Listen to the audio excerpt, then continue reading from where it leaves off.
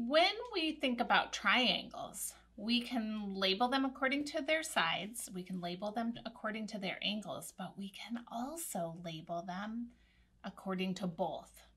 For example, let's take a look at this triangle.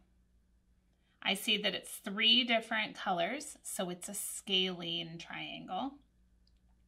But I also see that it has an obtuse angle in it. So we can call this an obtuse angled scalene triangle. What about this one? I can see that it has 2 sides the same length, but I can also see that all its angles are acute. So we could say this is an acute angled isosceles triangle.